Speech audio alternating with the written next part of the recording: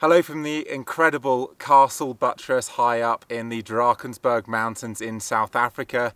I'm on the back end of a 5-night, 6-day hike with a group of photographers who have kind of been through it to a certain extent. Our second day in particular was really tough, coming up a pass called Rockery's Pass in some pretty poor weather. We did 1,100 meters of ascent, getting to about 3,000 meters, so that's a really tough day, even with the support of a team of porters that we had with us. But we have seen some incredible things along this trip. The hiking has been fantastic, and aside from that second day, we've had some amazing weather and some fantastic sunrises, and that's why I'm up here. I want to shoot sunrise tomorrow morning, and I'm up here scouting for shots that I think will work in the sunrise light that's going to come from the ridge behind me. But the light's obviously quite good right now, so I might take some images to show you, but the main thrust of this video is going to be finding that composition, anticipating what the light is going to do in the morning, and then I'm going to do a start to finish. So I'm going to go through all of my camera settings, take the image, and then we'll go into the edit and I'll show you how I process my photos.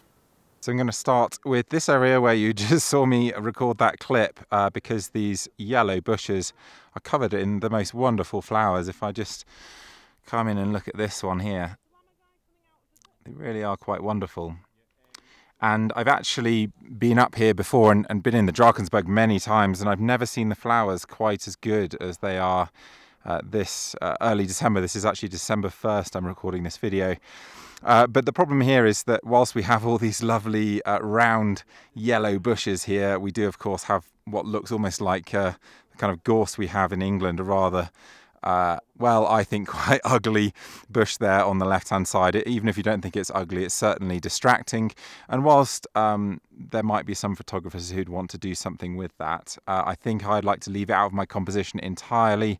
And so instead I think I'm going to move across here, so bringing this dead bush into frame, which I actually do think is quite interesting, perhaps coming a bit lower, and then trying a portrait frame. So I'll play around with the exact camera position in this kind of area. And I'd always recommend, if you're looking for compositions and you think you found something, you do take the time to tweak the camera position to make the most of it. And certainly coming back here would allow me to zoom in more, which makes the bush smaller relative to the crags in the background there. So let me show you the composition that I've ended up with. I don't love this image, but I've done an okay job, I think, with the structure of the scene. And obviously you've got this fantastic view out into the distance there. But the main idea was having this sort of life and death combination, the dead bush and the very colourful flower covered bushes in the foreground here. But that dead bush to me just feels a bit ugly and also a bit lost because there's that bright green bush immediately behind it. So although conceptually it might have worked, I'm not sure that it really does here. And now that I've taken that photo, just as a point of comparison, I thought I'd show you what happens if I get closer to this bush to eliminate that more distracting plant on the left there. Because that's certainly one alternative, is to try and simplify, but you can see that in order to get the bush out on the left hand side there, I have to get really quite close. And for me, this bush just becomes a bit dominant, and this could be an artistic style here. You can maybe see a 4:5 ratio frame that might work. We could even come a bit higher and perhaps slightly further back and shoot as a square or even portrait. But for me, it's more interesting to have those multiple layers that you saw in the previous photo. I've just moved a few meters away and turned the camera around 180 degrees to show you the view in the opposite direction. That is the Cathedral Ridge, which is what I'm planning to shoot at sunrise. But this bush down on the left has more of these wonderful yellow flowers, and I'm wondering if I can incorporate that into a composition. But you can see that as I try to bring it in towards the Cathedral Ridge, I have a problem with this rock creeping in on the left hand side. So I then have to move the camera around the rock, which means getting closer to the flowers than I would choose to do. And here the rock isn't quite hitting the camera, but if I want to really get the bush aligned with the ridge, then I need to move the camera even further across. And I think at this point, whilst the composition does work as a portrait, it's potentially a little bit too simple, but I am going to shoot this now and I'll show you the result of the focus bracketed exposure. This shot really surprised me actually, because I think it's actually pretty good, but it's not an approach that I would usually take. I don't often get really close into my foregrounds like this. I generally find it looks pretty weird, and in this case it works well, but it's certainly not in keeping with my style, so perhaps I won't actually include it in my portfolio. But we do have this amazing contrast between yellow and blue and some fantastic lighting on that background ridge. There's one change I'd probably have to make to that color contrast though, because I find yellow quite a difficult color, particularly if it drifts into the greener side of yellow, and particularly when it's very vibrant like this. So I think I'd have to slightly desaturate the yellow and shift it a little bit towards orange, and then that for me creates a much more pleasing color. But yeah, pretty surprised that this one worked as it did. There's actually 7 photographers on this hill at the moment, and we're enjoying some lovely late afternoon light. I thought I'd quickly show you a spot that I photographed in a previous Drakensberg video when I was beginning my vlogging adventures, and that was with this tuft of grass coming out of these rocks. Very much unchanged scene from when I was here a few years ago, which is actually quite nice to see. But I'm interested in these flowers that Ian is photographing. So what I'm actually going to do is talk you through Ian's shot, maybe offer him some ideas, and then come up with a shot of my own. Okay, so let's have a quick look at Ian's shot here. So I'll just zoom in on his screen to talk through the composition. And it's quite interesting because he's shooting much wider than I would be inclined to shoot this scene, partly because it diminishes that cathedral ridge in the background, but it does bring in this incredible sky structure, as well as some nice flowers towards the bottom left. So this is actually a really interesting composition. Possibly if I shot it like this, I'd be inclined to crop it to 4x5 just to lose a bit of space from the right, and maybe I'd have a bit of a play around with the camera positioning, getting a little lower and zooming in ever so slightly whilst keeping that wide effect. But a really interesting photo, but quite different I think to what I'm going to try shooting now.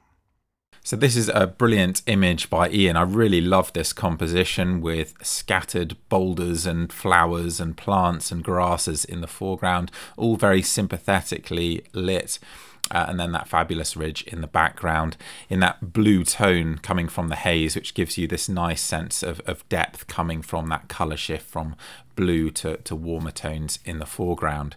So it works really well, as does this wide perspective, and it's that I wanted to talk about actually, because I tend to shoot this scene in quite a prescriptive way, which is to look at the hill on the left hand side and decide that it's too heavy, and to look at the space on the right hand side and think that it doesn't hold its own against that interest that comes from the ridge. And so I end up framing more or less as you see here, with some slight variations, more or less every time that I've visited this location. That's maybe 4 or 5 times now, and it's really interesting for me to see the approach of different photographers on my workshops, because I can genuinely learn from that experience and try to unpick some of the thought processes that I have that may actually restrict me somewhat, and this is certainly an example of that, and that's really because I tend to frame in this back to front way. So I frame the mountains in the distance first, and then try to find foregrounds that work well with that backdrop framing, and I think that has worked very well for me and is actually quite effective in the final shot that we're going to go through in a second. But nevertheless, this is a really great image that has a lot of perspective that I don't get from these longer focal lengths I tend to shoot this scene at. And it's an idea that I'll have to take forward when I have the chance to go back here. So I think what I'm going to do here is a little different to what Ian has tried, and that's just to really simplify and get into these flowers, and partly that's because I've never seen these flowers in the Drakensberg before, and they are absolutely stunning, and I really just want to fill the foreground with them, maybe shoot them in some really soft light. So I'm thinking, rather than waiting for sunrise light, maybe shoot them in the pre-dawn when there's a nice warm glow, both on the flowers and the mountain ridge behind. So I think this is the likely composition that I'll shoot, and I'll just show you a quick portrait photo of what I'll try to complete tomorrow morning. So this is my practice composition, and obviously it's a bit of a luxury to have the time to practice, but if you do have that time, then it can be hugely beneficial, particularly if you're preparing for the following morning's sunrise, when otherwise you might be trying to find compositions in the darkness. But in this case, it was particularly useful because I actually decided that this wasn't such a good image. Now that I've tried this shot in this kind of position, in that vertical format, much tighter than this, I've noticed that yellow bush sticking out behind the white flowers, and that for me becomes a bit of a distraction with that very simple framing. So what I think I need to do is come back and up to bring in more patches of flowers, more grasses, more broken rock, and it makes that yellow patch of flowers less of a feature while still allowing those lovely detailed white flowers to shine, because they have by far the most contrast. So I think I'm actually going to change my idea and come back to shooting in this position.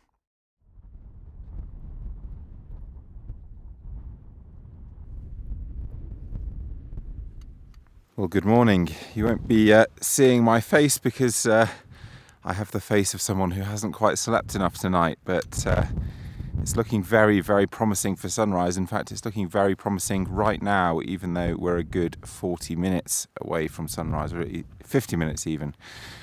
So you can see my flowers there slightly shifting around in the wind, so I'm expecting some motion blur in my shot, and I'm just going to have to work with that at the moment, because at this light level there's really nothing I can do about that. Bumping the ISO and opening the aperture only gets you so far. So I'm going to try this repeatedly as the light keeps changing, and I'll show you my camera settings as I do that, and you can probably see a little flash of lightning there in the distance as well, which is pretty cool.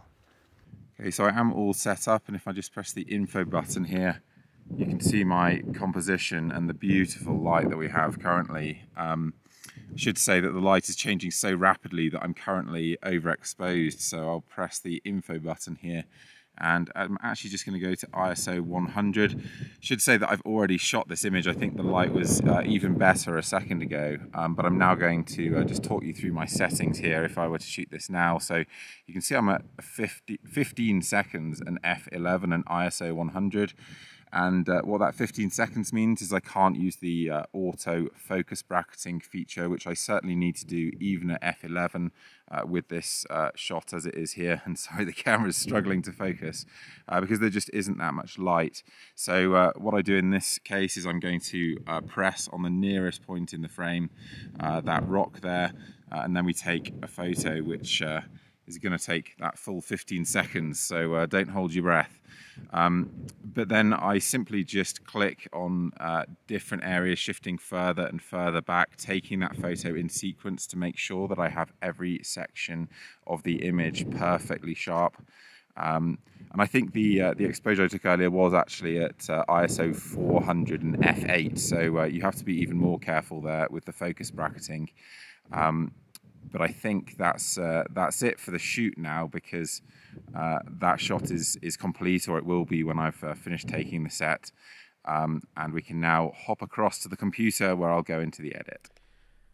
Right, so here we have our 4 focus bracketed exposures, and if I just compare the first and last here, then you'll see, if I press the information key, that they were taken just 2 minutes apart, and yet there's quite a significant exposure difference between the two, and that is purely due to the light getting brighter. So that's something that we will have to adjust for at a later stage, because our general practice here is going to be to edit just one of these frames in Lightroom, and then we're going to copy those edits across the other 3 images, then adjust for that exposure difference, and then finally bring them into Photoshop to do the actual focus stacking. So let's start by editing this first frame here. Press the D key to go into the develop mode, and if you want to understand my white balance settings here, then do watch my white balance videos. I won't go into that, but suffice to say this is what I consider to be natural color. So we're going to start actually by just making this general foreground area looking good, but I am going to do my usual trick of darkening the highlights and boosting the shadows just a bit to give us a starting point where the tone of the sky and ground are a little closer together. And then I'm going to add some contrast to compensate. And as I do, you can see that that foreground gets a little bit too dark, and we're forgetting about the sky for now. So I'm just going to boost the exposure, and you can see as I do, these flowers start to get a little bit hot. So I need to be a bit careful about how much I boost the exposure so that I'm not clipping the highlights, because we can always do that at a later stage, but we can't really recover them. So that looks about right. Maybe we can boost the shadows just a little bit more just to open up those darkest areas of the image. Maybe a tiny bit more contrast, slightly darken down that exposure. So all of these work together. And I'm basically editing this foreground portion of the frame and the ridgeline all together because they're roughly in the same tonal range. And now we're going to worry about the sky, and we're going to correct the sky and make it a bit darker by using a sky selection here, which should do a brilliant job because the ridgeline is very well defined. So if we just darken that down, I just want to show you what a whole stop does, because, or similar to a whole stop, because that starts to look really weird. And I generally find that anything more than half a stop looks bad when you're using this adjustment. In this case, I think even half a stop is a bit much. So we're just going to do a third of a stop, and that gives us a nice transition between the mountains and the sky behind. The tonal relationship looks natural, but the top portion of the sky still looks a little bit washed out.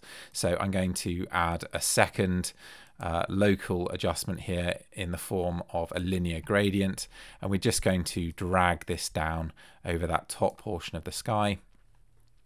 Slightly darken it. How much is that? Again, about a third of a stop. And then we're going to add a little bit of contrast just to bring the sky structure in.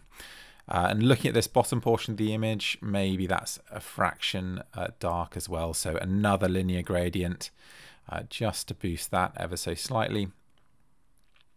And you can see that I'm making tiny adjustments here relatively quickly, and that tends to be the way that I edit. So I'm really looking at what different areas of the image might need and trying to do that, make those changes in a fairly subtle way. So here I'm just going to darken down the top left corner there because it was just looking a little bit bright compared to the slightly darker side. A really tiny adjustment there. So I think this is looking pretty good, certainly for us to go into Photoshop and do our further editing once we've copied these settings across to the other exposures. But one thing I do want to do is crop this, because I'm not sure that we really need this extra blue sky coming in at the top of the frame. I'm not sure that we need all of this cluttered space at the bottom either. So I'm going to crop to 4:5, which is my preferred ratio for portrait. And you can see we lose quite a significant portion of the image there, but I think all of the important elements are retained, and so we're just creating a more pleasing format generally by making that crop. Okay, so let's go back into our grid here, and we can see these are the edits that I've made. Now we want to copy these across to the unedited images. So we can just select them all by holding down Shift and clicking on the one on the right there, and click D to go back into develop mode. And you can see that they're actually selected on this film strip, and we could have just selected them there. It's a bit quicker. And we select sync here. And make sure that we've got absolutely everything checked, including those masks that we just created. And this should make all of those images look almost identical, apart from the natural brightness change that was caused by the light just getting brighter as I took those images. So let's go back into the grid mode again, and you can see this brightening effect happening as we go to the right. So what I'm going to do is select the right hand image now and just try and figure out how much darker we need to make this. So I think it's going to be between half a stop and a stop, isn't it?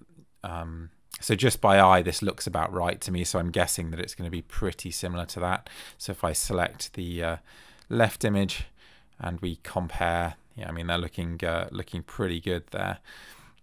So we can just click between the two as well. Yeah, so that's pretty much bang on. So I think that's about 2/3 of a stop even. So let's just try darkening this one by 1/3 of a stop. Well, that's slightly too much, isn't it? But anyway, let's just have a little play here and correct them as we go. Okay, so that the first two look the same. The third one's still slightly too bright.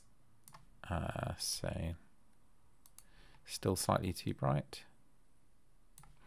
This isn't great watching, is it? It's like watching paint dry, but there you go. That's pretty much bang on now, and the same with that fourth image. So all of these are now exactly the same in terms of their edit and exposure.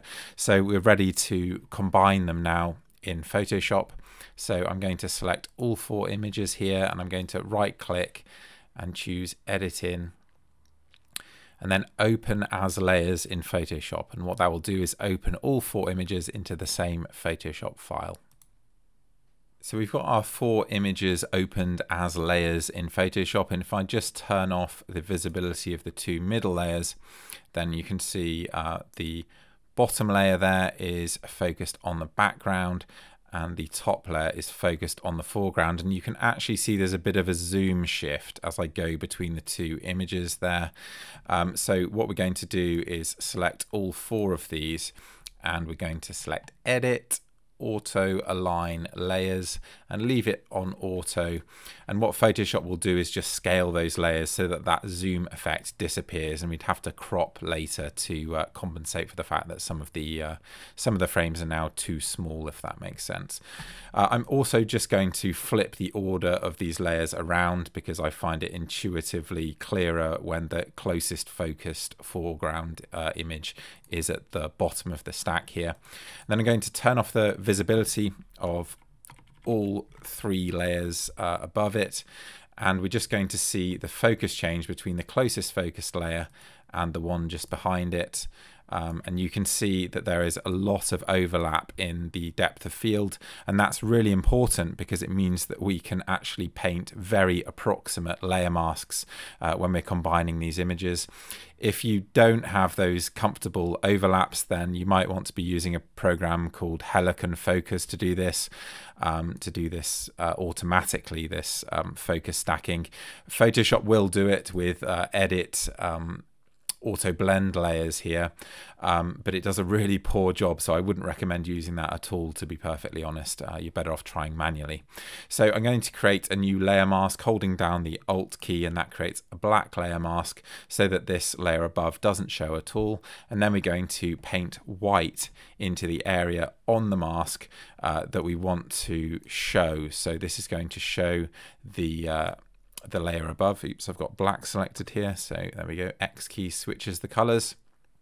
Okay, and now we're painting sharpness in, and we're going to paint black on anything where we go too far, or just undo. So I think we went too close there on the foreground. I can probably see this better than you on my screen, so I'm looking for really small changes in sharpness actually, because even this area that I'm painting in looks sort of acceptably sharp as it is. Yeah, maybe up over that rock. So I'm not spending loads of time being really accurate with this. The goal is to paint a white band all the way across the image because that's the section that's sort of closest focused, and then we can just very approximately zip up the image like that and paint the rest in white, just because that's quicker in my experience than switching to the paint dropper tool. And then we're on to our next layer, and we do the same thing. We well, first we can zoom in and check where this layer is actually focused. Let's go one step further to 100%. So let's turn off the visibility of that layer and then turn it back on, and you can see those grasses in the background, and the flowers in particular get much sharper, although they're not perfectly sharp because unfortunately they were moving in the wind a little bit in that 15-second exposure. So new layer mask, hold down Alt to create that black mask, and then we've got the white brush selected, and we're just going to paint in the sharpness in exactly the same way, just as approximately, because I know that we've got this amazing overlap in the depth of field, and that really is a crucial thing to have.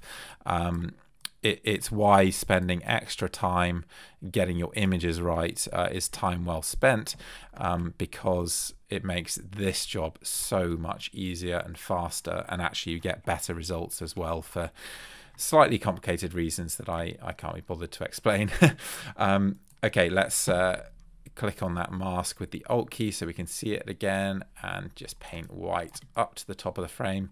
So we've already got 2 of those masks done, and now we've got the final background mask. So let's zoom in to 100% again and just see where that's sharp. So you can actually see that the bush here is pretty much sharp even on the frame that's focused for the background, but obviously the background is much sharper in that final frame. So a final layer mask, and we can paint over the top of the bush, and you can see actually it gets a little bit sharper if anything. And these grasses blowing in the wind are actually our friend, because they make it a lot easier to hide these blend lines if there were any problems.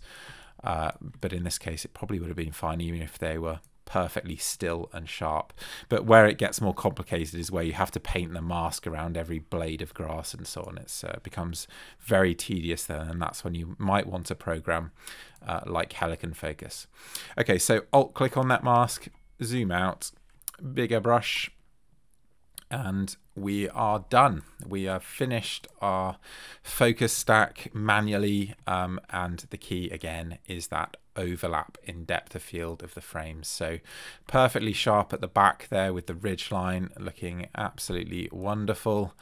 And then if we come down here, we've got a lovely detailed foreground, and I'm showing you this at 200% zoom so you can see that it really is a richly detailed image. I just wish that these flowers could have been perfectly still, but at least you can see the detail of them. And when it comes to printing this, I probably would spend a bit more time sharpening those flowers more specifically. Okay, so let's make some very final adjustments. I don't think there's much that needs doing here. Obviously we can do our crop, which I'm just going to do very imprecisely, because annoyingly Photoshop doesn't seem to have a way of making that sort of cling to the few pixels we've cropped off in a really clean way. But anyway, that'll do. Okay, let's confirm that, and we'll do some final curves adjustments. So I'm going to have a look and set a new white point here to try and brighten this up a little bit and just add a tiny bit of contrast. And as I drag this to the left, actually, you can see that we already have some red channel clipping. So I'm going to be careful and mask out those areas when I actually apply this adjustment. But what I'm looking at really is the hills in the background. And when that clipping starts, that's where I'm going to stop.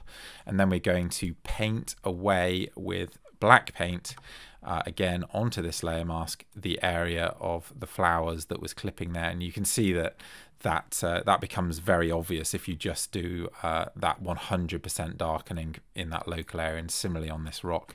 So we're actually going to paint 50% over the entire foreground, and that's going to and actually let's just we don't need to brighten up these edges and the bottom of the frame anymore now. So that corrects all of the areas that we're clipping. So there's the change that we're making. And actually, I don't think that we need to wash out the background quite so much. So we're just going to drag this curve down. That's going to recover some of the contrast in those midtones. So that's the before and after now. Now you can see it's had a really beautiful effect on those distant hills. And of course the sky is way overcooked now. So we're going to select the mask again and paint just 50% at a time just to see what it looks like. I mean, that looks pretty good for most of the sky, but let's do a little bit more in that bottom area there. Okay, so that's the before and that's the after. And I think I'm actually just going to add a bit of a vignette here, and I'm going to do that manually. So I'm just going to create a darkening curves adjustment here. I'm going to Control I to invert that mask, so that change now isn't applied anywhere. Then I'm going to select a white brush, and I'm going to paint in 30%. So I've just used the 3 key to change the opacity, and let's just build up a bit of a vignette. Oops, in the corners here. Actually, that makes that color look a bit funky. Yeah, so this is just holding in the eye. Sometimes I vignette, sometimes I don't, but I think in this case it works well. And I think we're done. So not an overly complicated image to edit. It probably has been quite complicated for you to follow through with me if you're not familiar with Photoshop in particular. So apologies for that, but I didn't want to make the video too long. I will be doing a processing course later this year. I know I've been promising it for forever, but I've invested in some sound equipment and so on so that I can do that well. So keep your eyes open for that.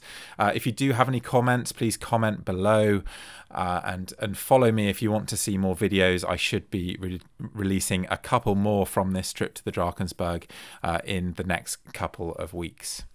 Thanks very much for watching.